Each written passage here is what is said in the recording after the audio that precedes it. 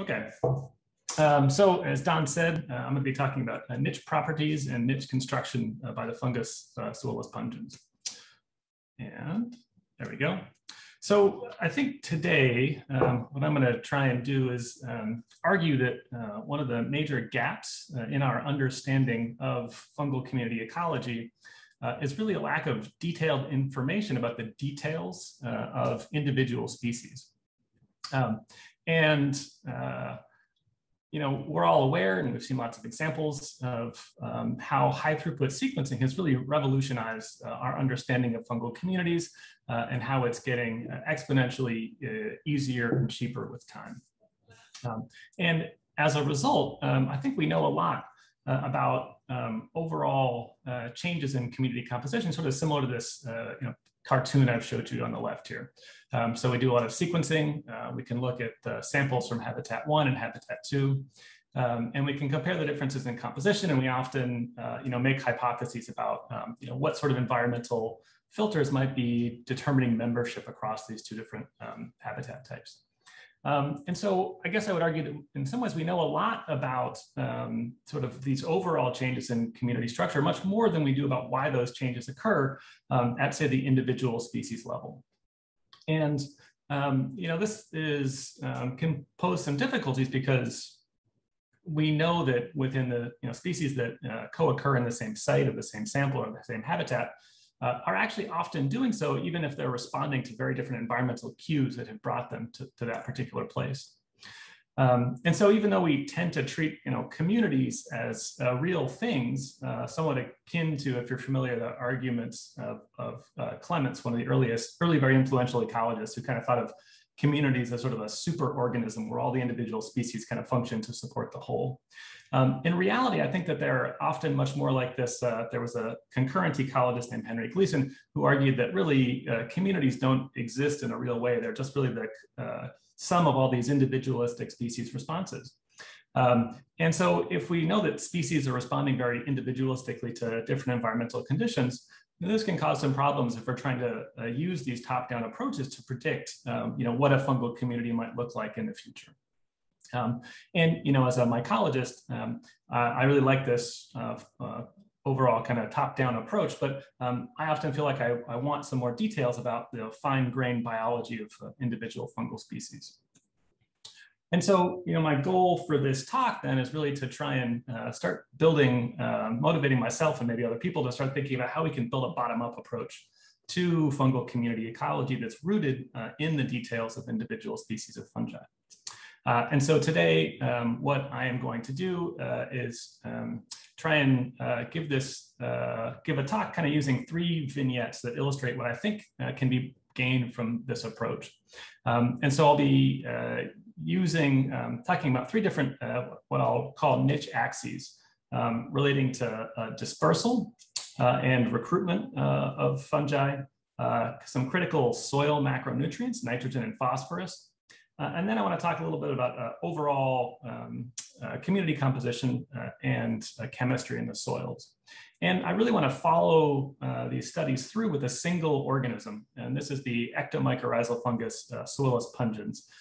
You can see this really charismatic photo of it right here. I love Betsy's photos of all these different cultures. And hopefully Suillus strikes you as being equally charismatic. And ultimately, what I want to do is try and use this information that we can glean about these different niche axes to then try and connect it with what we know about where this organism occurs in the environment. This is going to be an imperfect story, since this is kind of a new endeavor for me, trying to think about things through this lens. What I really am hoping to do is show you that by going into a deep dive on a single species, I think this actually helps us in the long run to be able to generalize out a mechanism when we think about what's going on in entire fungal communities. Okay, so I want to start by talking about dispersal. So this image on the left here shows Point Reyes National Seashore, which is where I've been doing research for a while, where Suillus pungens occurs. This is just north of San Francisco, about 45 minutes to an hour and a half, depending on traffic. And really, before going any further, I need to acknowledge Tom Bruns, who is gratefully here, for really introducing me to this system as a doctoral student, and all the work that he's done here, which has made much of my work possible. And you can see Tom is here working on his GPS unit with that hammer. I hate that Zoom is off, so if this joke was bad, I don't know it, but I'm assuming you're all laughing with me right now. And then this is me here in San Francisco, where I'm sitting right now giving this talk. And one of the reasons that working here has been so appealing is you can look in this picture on the right, and you can see this very patchy kind of vegetation structure at the coast. And in particular here, there's really one species of pine, which is Pinus muricata, or bishop pine. And this pine is really the only host for Pseuilus pungens in this area, and really the most important ectomycorrhizal tree out in this coastal vegetation. And it occurs in this primarily arbuscular mycorrhizal vegetation matrix, which is made up of things like bishop pine and poison oak mostly, as far as I can tell. And, of Baccharis pileolaris, which is coyote brush, not bishop pine. Because Pseuilus and other ectomycorrhizal fungi are obligate biotrophs, this is really an ideal landscape for trying to understand how Pseuilus pungens disperses, because we can find its host plants in this landscape and study how it moves across this fragmented landscape. And so I've been studying dispersal of ectomycorrhizal fungi in a number of ways, but I want to show you some results from a recent paper that was led by one of my graduate students, Gabriel Smith. And so because Pseuilus pungens and other ectomycorrhizal fungi are host-specific, we know the location of potential propagule sources, which is the pines, as you can see kind of up at the top of this, top left of this slide.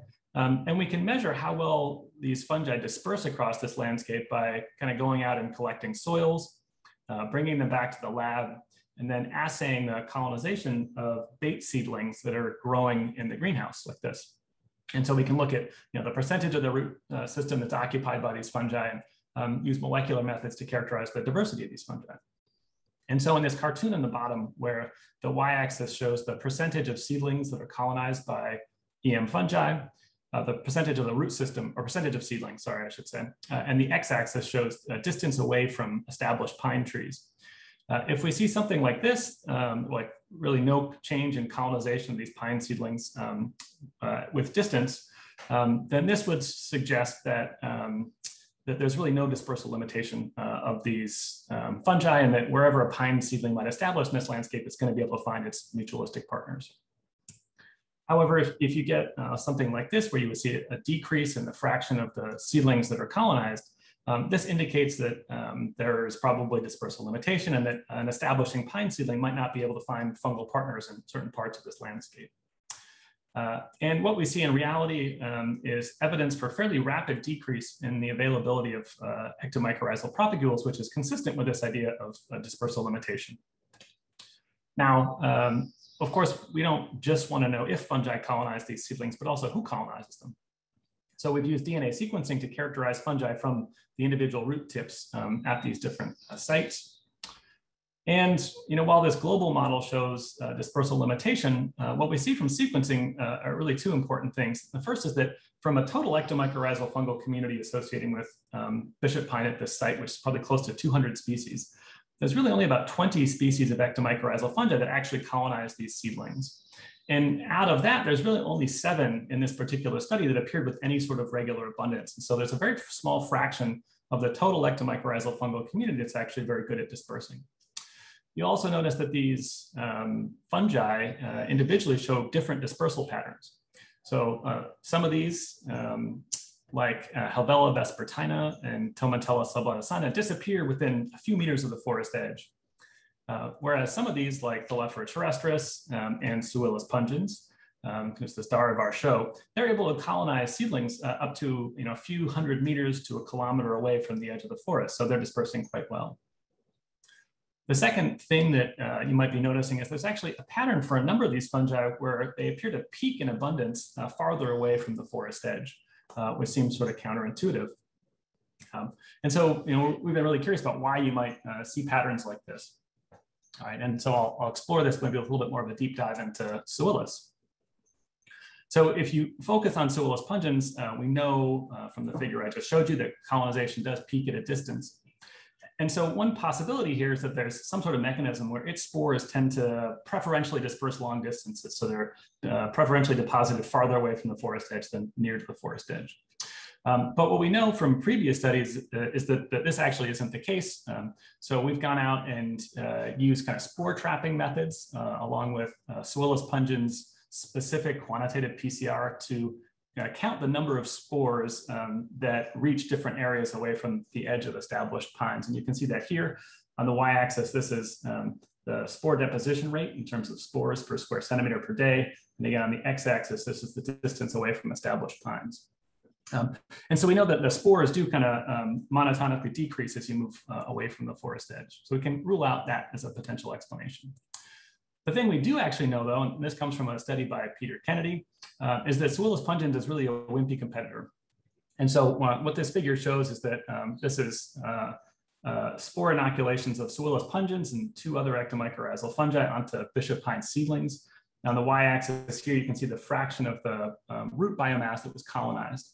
And what you can see is for Pseuilus pungens, when it's grown by itself, it colonizes a fairly large fraction of the seedling root system. Whereas when you co-inoculate it with either Rhizopogon salabrosus or Rhizopogon occidentalis, who also were in this last figure I showed you, that they totally exclude Pseuilus pungens from colonizing these seedlings. And so it seems like this incredible dispersal ability that Pseuilus pungens has, comes at a competitive cost. So, despite the fact that Pseuilus pungens is a poor competitor, it's actually one of the most common fungi at point rays in early successional settings. And this figure shows what's known as a nestedness diagram from a study of 10-year-old tree islands or tree patches. And this figure, I think, is one of the more interesting parts of this particular study to me. And what this figure shows is a matrix where the columns are fungi and the rows are tree patches. And so you can go here, and these tree patches are kind of arranged, these rows are arranged from sort of the largest tree patches down to the smallest tree patches here. Everywhere you see a filled cell in this diagram, this is where a particular fungus occurred on a particular tree island patch.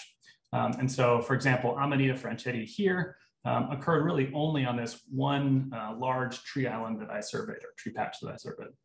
By contrast, you can see the far left of this figure, this is Pseuilus pungens, and it was really present on every single tree island that I went out and surveyed. All right. And what this figure shows is that the communities that occur on these smaller tree islands are kind of a nested subset, or a subset of the communities that occur on these larger tree islands.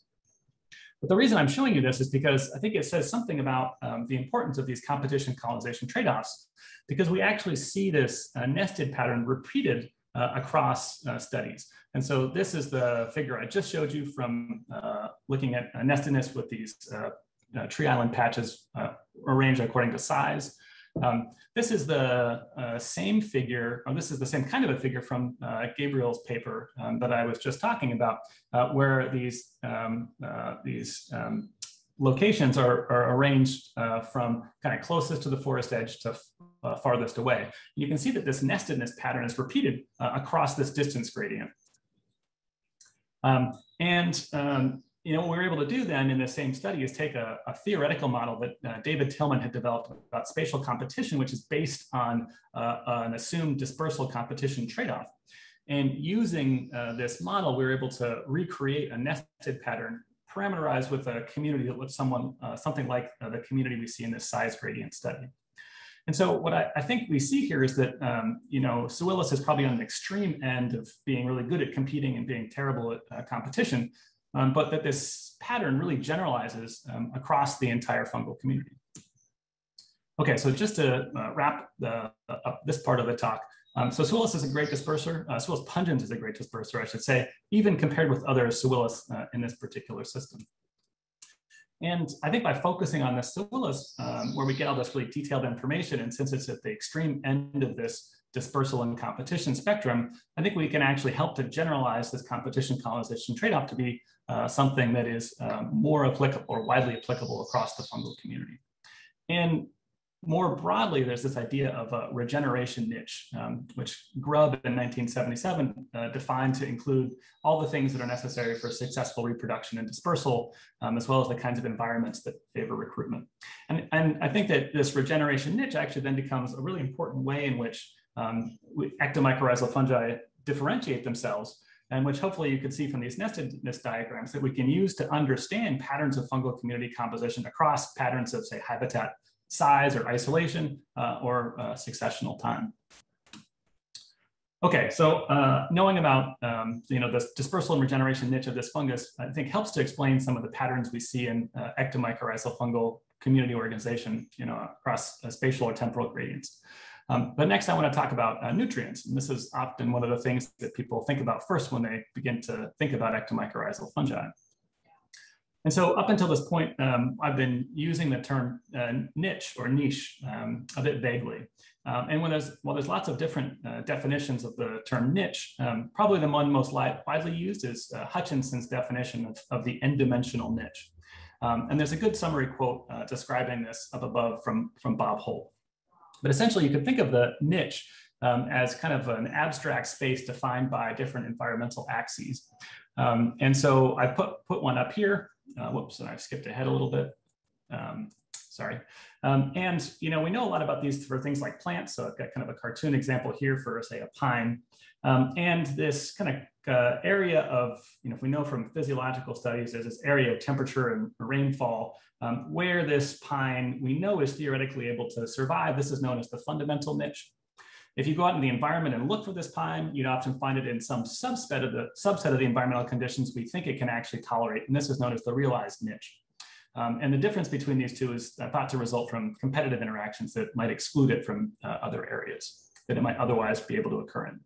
However, this conceptualization of the niche treats biotic interactions as primarily negative, despite the fact that we know that species are engaged in a large number of positive interactions, such as, of course, ectomycorrhizal symbiosis. And so a number of people, myself included, have kind of tried to incorporate this into kind of niche models. And the one that I've proposed is that you could think about the portion of the this kind of fundamental niche space where a species is able to grow in the absence of its positive interactions is its individualistic niche. And then you could also think of this mutualistic niche that defines the area of the environmental space it can occupy in the presence of mutualistic interactions, which is often likely to be much larger due to the positive effects that mutualisms generally have on physiology. Okay, so how can we go about trying to visualize this mutualistic niche? For ectomycorrhizal fungi, as I said, probably the most important niche dimensions are the host plants they can colonize, but also the two key macronutrients that we think are the primary currencies they provide for their hosts, so nitrogen and phosphorus. So to try and test some of these ideas about this mutualistic niche, a postdoc in my lab, Michael Van Newland, and I designed an experiment to grow pine seedlings in a factorial continuous gradient of nitrogen and phosphorus concentrations. And you can see an example of the experimental layout for one replicate of our study here. And so we used 7 different factorial combinations of increasing nitrogen and phosphorus concentrations. So 7 by 7, a single replicate of this experiment had 49 seedlings in it. So we used an artificial soil so that we could totally control nutrient inputs, which we did by modifying this pine-specific fertilizer called Ingestad solution. We kept the recipe sort of normal, other than changing the nitrogen and phosphorus concentrations from 0.1 to about 6.4 times the normal concentrations used in Ingestad. So to try and connect this back to the mutualistic niche concept, we grew the seedlings either alone, inoculated with spores of Suillus pungens, inoculated with spores of Phyllophora terrestris, one of these other common fungi at point raised, or with spores of both of these fungi. And we waited for about 9 months and then harvested the seedlings, weighed their biomass, and measured the percentage of roots that were colonized by ectomycorrhizal fungi. So what I'm going to show you next is a diagram of the kind of data that I want to present. At the bottom on the X and the Y, you can see this 7 by 7 combination of the N and the P treatments. And so on the top left, you can see as N increases, and P is going to stay the same if you kind of hug the axis there. So you get your highest nitrogen to phosphorus ratios over there. Similarly, kind of P increases across this axis. And so over here, we're going to get our lowest N to P ratio, so highest phosphorus, lowest N. And then in the middle, kind of if you track the 1-to-1, this is going to be the area with the highest total nitrogen and phosphorus. And then if you look up in this Z plane, this is where we're going to map performance either of the fungi or the plants. And so what we're going to do is kind of use the data we get to map this response surface that charts fungal growth or plant growth across these gradients. And then you can calculate the total volume occupied under that surface using something known as a convex hull. And while biomass isn't a perfect representation of fitness or population dynamics, we can use this as our best possible representation of the niche space that's occupied by each species. So this is the niche space that we mapped out using this approach for Pseuilus pungens. And you can see there's a few things that jump out right away. So first, if you look kind of over here, you'll see that colonization is lowest either when nutrients are kind of at their absolute low, or over here where there's lots of nitrogen and not very much phosphorus, so kind of high N to P ratios. And then by contrast, you can see that colonization is highest over here, where phosphorus levels are very high, but nitrogen levels are relatively low. So N becomes the most limiting nutrient, and this is where Pseuilus seems to do best. And so it's actually the ratio of these two nutrients, as well as the absolute magnitude of their concentrations, but the ratios are really important that tend to predict niche occupancy for this fungus. So if we go to Thelephora, this is where things get even more interesting. You can kind of see that there's the exact opposite pattern. And so you can see that its peak is where N is abundant. So these are kind of the areas where our highest nitrogen levels, and phosphorus is kind of over here at its lowest level. So it kind of peaks over here when there's lots of nitrogen and not much phosphorus in the system. And by contrast, when there's a lot of phosphorus and not much N, this is when it has its lowest colonization levels. And when you put both fungi together, what you actually get is kind of maximal colonization across this surface, which suggests that having multiple partners allows the plant some environmental flexibility. So unfortunately, we didn't separate out Thelephora terrestris and Pseuilus pungens colonization because this is already a lot of work. So we don't know who was colonizing where, but that would be an interesting next thing to try and do. Okay, yeah, so there you can see those are the two areas where, in general, when there was a single species, either Pseuilus maybe failed to colonize over here and Thelephora failed to colonize over here, but by having both of them together, the plant is able to maintain maximal colonization levels. So I want to turn now to the plant side and think about how this resource specialization from the fungi affects host plant growth. And this figure is a little bit different because now we're comparing plant biomass between the control or these non-mycorrhizal plants with the colonized plants. And so when you look at this figure, the warm colors are going to show where the fungus improves plant growth or it expands the plant niche. And these cool colors show where it contracts the plant niche or reduces the plant niche, or reduces plant growth relative to the control. And so for Pseuilus on the left here, you can see that this is a somewhat complicated response surface. But that in general, plant biomass is most approved here, kind of at the top right, where P is abundant, but nitrogen is limiting. All right, and this makes a lot of sense. This reflects what we saw with the Pseuilus colonization data in a large part. All right, and for Thelephora, again, we see the opposite pattern, where Thelephora seems to maximize plant growth when N is plentiful and P is limiting. All right, so this together, this kind of suggests that this niche specialization of the fungi is directly reflected in this mutualistic niche space that is able to be occupied by their plant host. All right, so the next part, maybe some of you were thinking this, that, and this is what I expected, is that because these two fungi have really complementary nutrient niches, what it seems to suggest is that the host could then maximize the environmental niche space it can occupy by having a diversity of partners and switching associations depending on the environmental context, right? Okay, so this is where if you thought that, you were wrong and I was incorrect.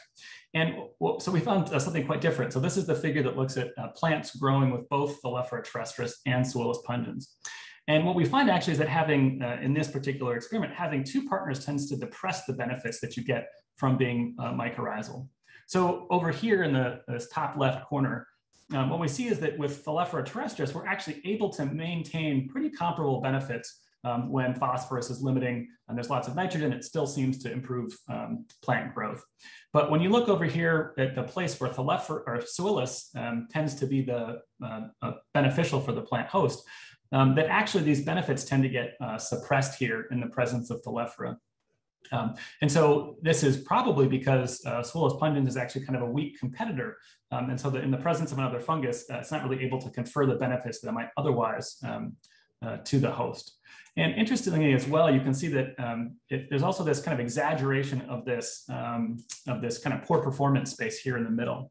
And this is where kind of neither N or P are limiting. So these are kind of in kind of equal stoichiometry compared to what the plant probably needs, which is actually quite interesting that it's more about which nutrient is or isn't limiting that determines when a fungus can actually be beneficial. All right, so it seems like these fungal interactions can actually have a negative effect on the host and complicate our understanding of functional complementarity. So just to summarize, while this is a really labor-intensive thing to do, it's possible to use these kinds of approaches to map out what we think of as niche space for symbiotic organisms and look for evidence of this mutualistic niche, which we see, I think, in this particular study. And I think doing this actually reveals some really informative things about the nature of the nutrient niche for Pseuilus and other fungi. And so, as I said, first we see that absolute nutrient concentrations are of course important, but really that also these relative concentrations and stoichiometry of nutrients are really important as well. And what this means is that these two niche axes are interacting with each other. And you can't understand a niche axis alone. So if we just measured Pseuilus growth along an axis of nitrogen and tried to predict how it would do on different, if you had different sort of levels of phosphorus, you couldn't do it. So you need to measure both of these axes at the same time. And then finally, we saw that even though there is interesting niche differentiation between these two fungi in a way that suggests functional complementarity in a very appealing way, in contrast with this kind of avatar view of the world where everything is functioning for the good of the whole, we see that these interactions between individual fungi are often antagonistic and need to be accounted for when we think about things like functional complementarity. Okay, so hopefully it's quite obvious how defining the nutrient niche space or the recruitment niche of Pseuilus pungens can determine, help us understand what kinds of habitats it might occur in or where it might be beneficial. So why is this important more broadly? And the thing I'm going to argue is that this regeneration niche and this nutrient niche for Pseuilus pungens actually dramatically influence the rest of the environmental and microbial community through this process of niche construction. Okay, so niche construction is the process by which an organism alters its own or another species' local environment and thus changes the selective pressures that they or another organism experience. So how does this apply to Pseuilus pungens? Well, we know that based on this regeneration niche that Pseuilus is one of the most common partners of pine seedlings establishing in coastal scrub vegetation. And we've shown in other experiments that the presence of Pseuilus pungens is really critical for pine seedlings to be able to outcompete seedlings of this other really dominant arbuscular mycorrhizal shrub, Baccharis pilearis, that coyote bush. And so, Pseuilus pungens dispersal ability can really help change the trajectory of the plant community by helping its, host plant establish and outcompete other plants and kind of transform the plant community. And we know that the type of plant species and what root symbioses they have can lead to very different trajectories in the development of the overall soil chemistry of Point Reyes. Really changing the soil nitrogen carbon concentrations of the pH. And this is from a study by a postdoc from my lab, Marie Duhamel. We looked at 20 years after fire, what a change in vegetation from Baccharis to say either bishop pine, Ceanothus, or staying the same as Baccharis would do to the soil chemistry. And it has really extreme effects. So you can often lead to I think we calculated this over the extent of a fire that had been there. This can lead to changes in things like thousands of tons of carbon and hundreds of tons of nitrogen, depending on which way these plant communities are shifting. And we also know that the establishment of these different plant species and the changes in the soil environment change the selective environment for the rest of the microbial community. And over the 20 years, we've tracked these changes in plant communities and their effects on the overall soil microbial communities. We see really different trajectories depending on which plant species established and how the environment's changed for the entire community of fungi, bacteria, and archaea, not just for ectomycorrhizal fungi. And this, of course, changes the feedback, feeds back to change the fitness landscape for Psilolis pungens itself. Okay, so hopefully I've convinced you that this bottom-up approach is an interesting and useful way to think about fungal communities, and that a deep dive into the ecology of a single species can actually help us to make better broad generalizations about what's driving the community assembly for the entire fungal community. And with that, I will say thank you, and I'd be happy to answer questions when it's time.